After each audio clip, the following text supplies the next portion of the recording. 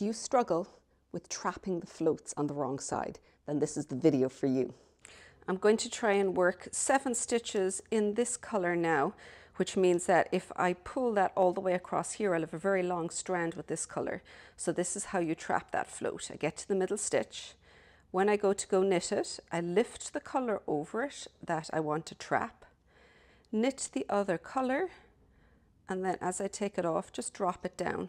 And that will trap in the middle like so.